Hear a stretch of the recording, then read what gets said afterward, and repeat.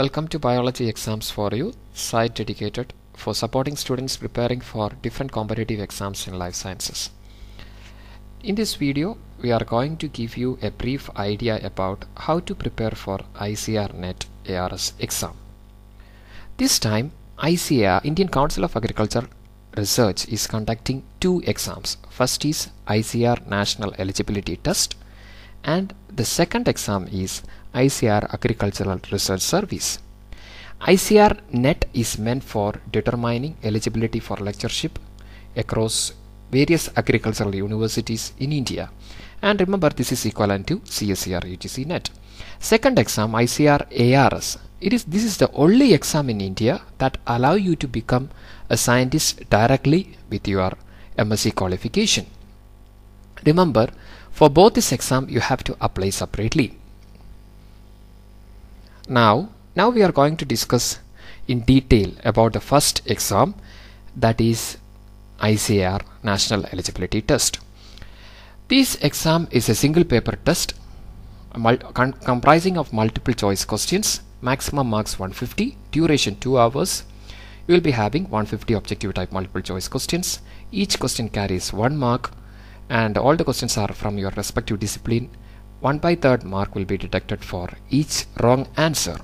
So take care while making some errors without. Then minimum marks required for qualifying this exam is 60% for general and OBC. SC/ST physically challenged person 50% is enough. Now let us have a look into some of the questions that appeared in previously. Which of the following pairs are anomalous? Ribulose, glucose and mannose, pyruvate lactase, alpha D glucose and beta D glucose. You know that alpha D glucose and beta D glucose is the answer. Then hybridoma technology is used for the production of. You know that this technology is meant for producing monoclonal antibodies. Then for mitochondrial structure and function, mtDNA specifies. You know majority of the genes are coded by nuclear genes, so mitochondrial DNA codes less than 10%. Which of the following reagents is useful for visualizing DNA? You know that ethidium bromide is the answer. So now from this you know that all these questions are direct questions. You just want to know it. That is it, unlike CSIR. Now second part, how to prepare for ICAR ARS exam. As I mentioned, this is the only exam in India that allow you to become a scientist directly with your MSc qualification. Now regarding the exam pattern, this exam is similar to that. The pattern is similar to that of IAS exam. You have a preliminary comprising of 150 marks with a duration 2 hours, objective type questions. Then a second part, if you qualify, you can write second part, ARS main descriptive type, maximum marks 240, duration 3 hours.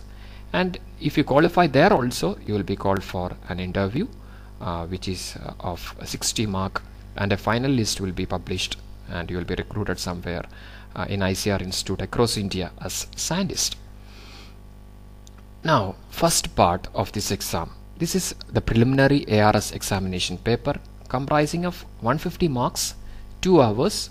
1/3 marks will be deducted for each wrong answer.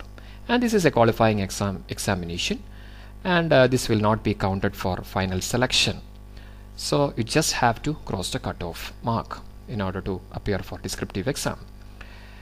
This is the ARS main examination paper. If you are qualified, the first preliminary exam, you will be allowed to write this exam.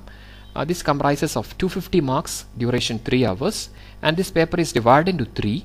Part A consists of 40 questions of 2 marks each. Part B comprises of 20 questions of 5 marks each, and Part C comprises of 6 essay type or descriptive type questions, and each question carries 10 mark.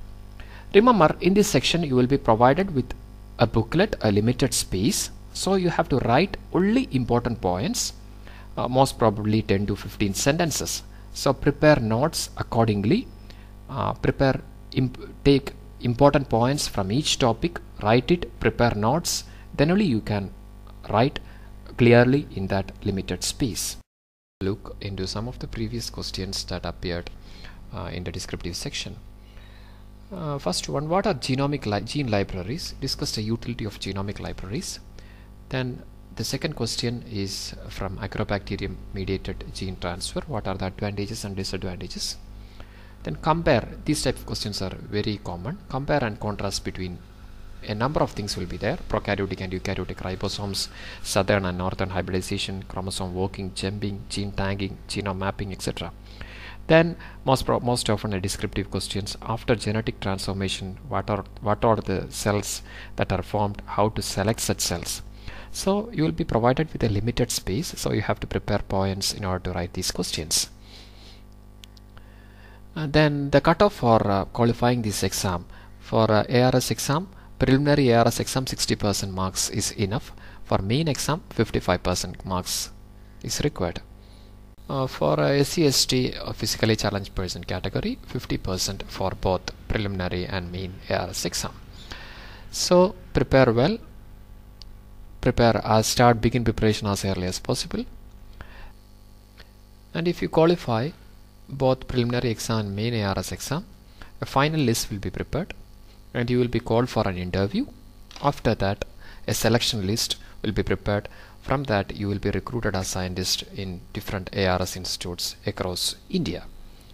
So best wishes for this exam. For more resources regarding this exam, you can visit our website www.biologyexamsforyou.com. This site will provide you detailed notes, syllabus, exam pattern, previous solved question papers, practice tests, books, resources and more. Thanks for watching.